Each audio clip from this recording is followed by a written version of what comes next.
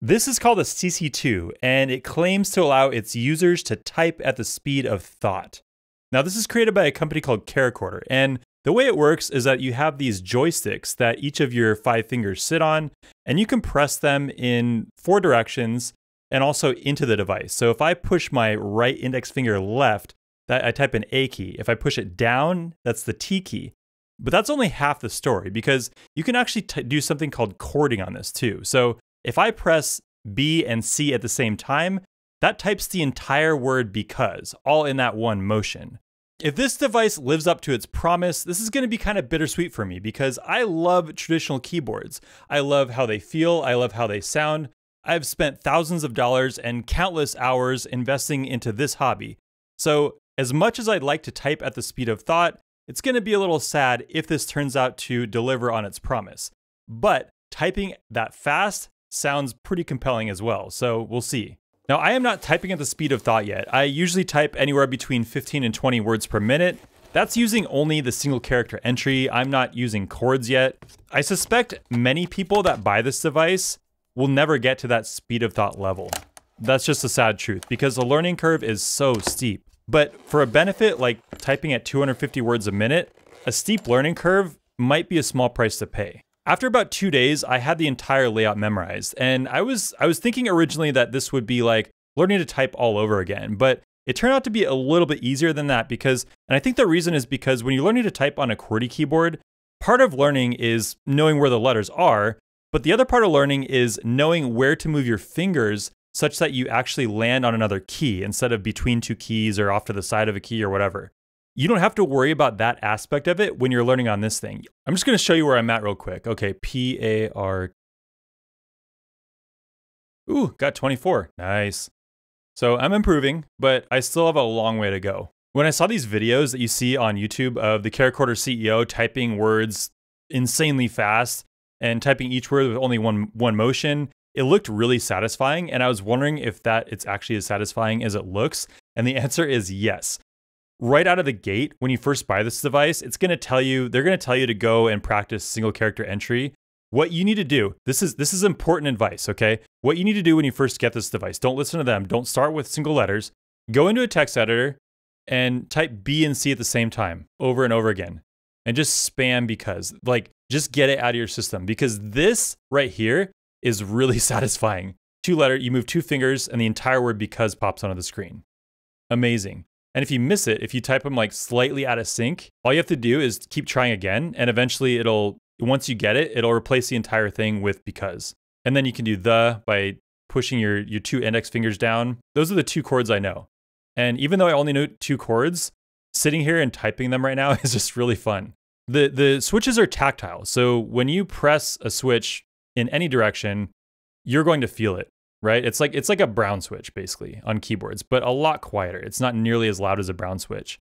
When you press into the device, I mentioned each joystick goes 4 directions, and then you can also press it down. The down press, which is not mapped to anything for most of the joysticks on the board, I think the higher actuation force of that downward press is the reason why they didn't map anything to those motions by default, but they're totally usable. The actuation force is, it feels like an 80-gram switch or something like that. So it's a heavy actuation force, but nothing that is unusable. The comfort of this made me realize that it would be worth using even if I get no speed benefit. I think I will continue to use this device even if I get to my QWERTY typing speed and am not able to get past that because it is substantially more comfortable to type on than a QWERTY keyboard. And you talk about layouts like Dvorak and Colmac, keeping your fingers closer to the home row for more of the time. This seems like a step beyond that, right? Because your fingers are essentially never leaving the home row, effectively. There are 2 joysticks that are not on that your fingers don't rest on. And to get to those, you would have to move your fingers off the main joysticks, but to these other 2 sticks here. And I think by default, those are bound to like the arrow keys. Nothing that's essential. And of course, you can rebind them if you want to. But either way you look at it, this is, in terms of reducing finger movement, this is a step up from something like Colmac or Dvorak.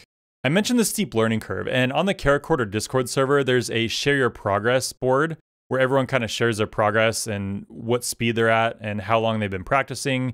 There's some really inspiring success stories here. This person, for example, I think they started like 2 years ago and now they're at 186 words a minute. It's fun to see those sorts of things. And actually they have special badges that you can get on the Discord server. If you get to 150 words a minute, you get this supersonic badge. And if you get to 250 words a minute, you get this hypersonic badge, hypercerebral badge. Hypercerebral means you can type faster than you can think, right? So that's kind of fun. Something to kind of motivate you on the journey. I certainly am looking forward to the day where I get those badges. So kind of a fun little board here to participate in if you are serious about practicing with this thing.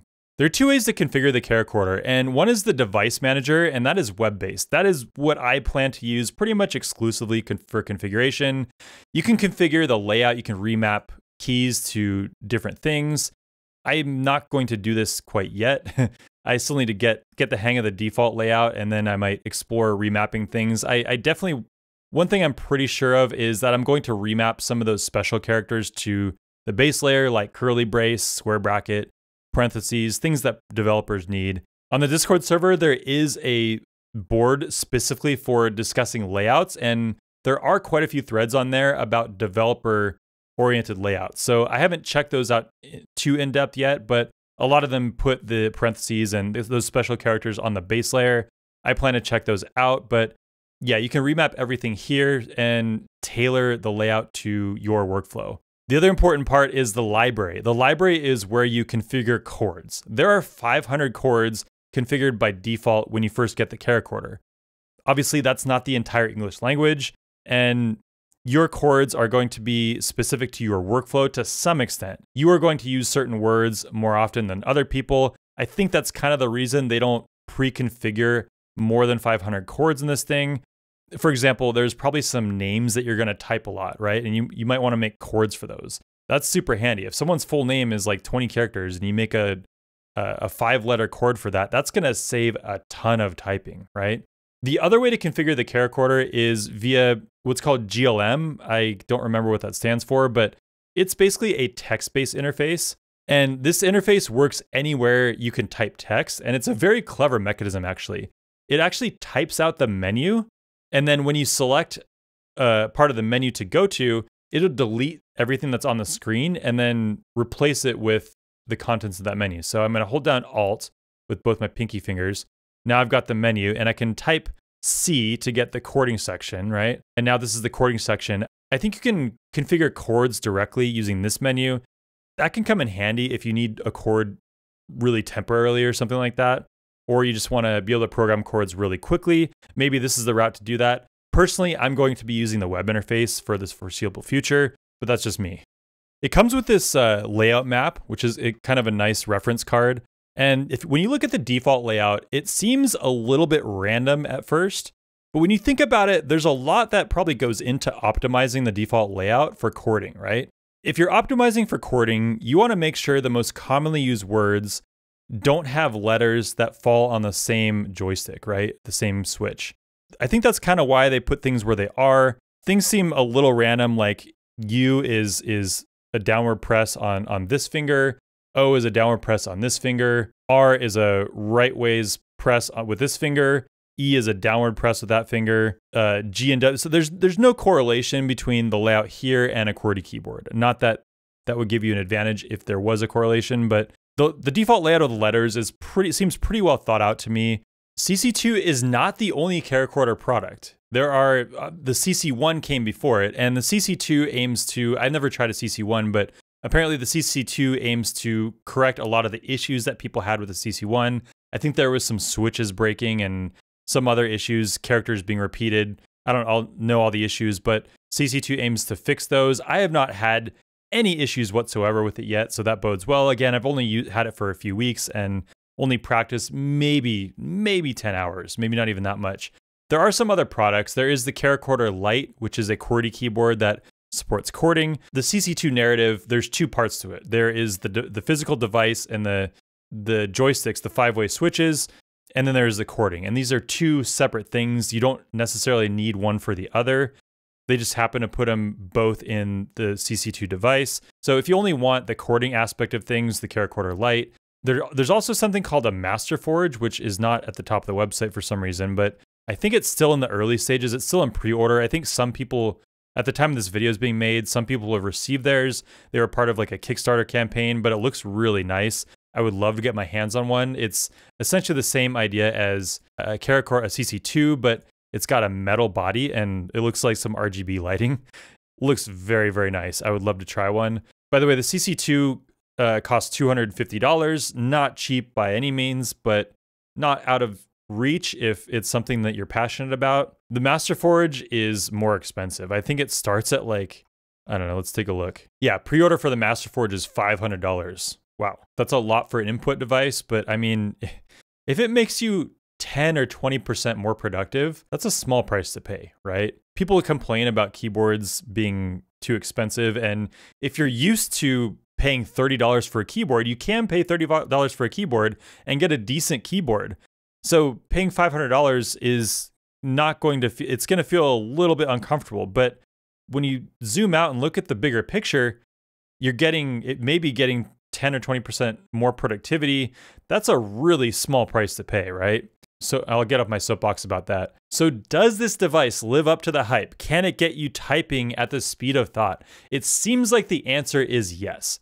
The CEO of CharaChorder types at the speed of thought. He's posted tons of videos of him using the device. There are some other people on the Discord server that have that hyper cerebral badge. Who doesn't want a hyper cerebral badge? It seems to be somewhat rare, but these devices have only been around for a few years. The CC1 came out 4 or 5 years ago, I think. So there hasn't been a ton of time for people to fully acclimate. It seems, based on the anecdotes I've seen in the Share Your Progress message board, it seems like to fully get, you can kind of ditch your QWERTY keyboard after a few months of practice if you're really deliberate about it, if you're really diligent about it. But your typing is going to be, I see numbers like 60, 70 words a minute, kind of around the average QWERTY typing speed at that, after that much practice. It seems like people need a solid year or two to get to the really fast speeds. And that might seem like a lot of time, but that's a small investment if you consider the entire span of your entire career. Say you spend 2 or even 3 years practicing on the CharaChorder. If that gets you to double your QWERTY typing speed for the rest of your career, that seems like a good investment. So I have very high hopes for the CharaChorder. It hasn't made me type at the speed of thought quite yet. I am optimistic. I'm going to stick with it. I'm going to keep practicing. I plan to make another video maybe a year from now and report back on my progress. Maybe I'll talk about it before then. I don't know. But so far, I am loving this device. I think it is very promising. It could be the successor to our QWERTY keyboards. Maybe. I don't know. To be interested in a device like this, you have to be pretty forward-looking. And if you're forward-looking, you're probably at least somewhat interested in how large language models work. I actually made an entire video showing how to build a full-stack chatbot in Rust using open source language models. But I also want to recommend the course How LLMs Work by the sponsor of this video, Brilliant. I'm currently working my way through the course, and so far it has really helped me understand how language models work behind the scenes. I thought I knew language models, but this course opened my eyes to a lot that I didn't know. Brilliant distinguishes itself by putting an emphasis on learning by doing. If language models aren't your thing, they have thousands of interactive lessons in math, data analysis, programming, and AI. Skills that can really help give you an edge in this industry. One of the really nice things about Brilliant is that it makes mobile devices a first-class citizen, so you can jump back into your favorite courses when you're on the go, instead of, mindlessly scrolling tech Twitter or something. To try everything Brilliant has to offer for free for a full 30 days, visit brilliant.org/code-to-the-moon or scan the QR code on screen. Or you can click on a link in the description. You'll also get 20% off an annual premium subscription. Thank you to Brilliant for sponsoring this video. I hope this video has helped you decide whether the CharaChorder is for you. If you like this video, you'll probably like this other video that goes over the beginning of my keyboard journey, where I spent over $2,000 on a number of different keyboards and wound up picking the Glove 80 as my favorite. Thanks for watching, and we'll see you in the next one.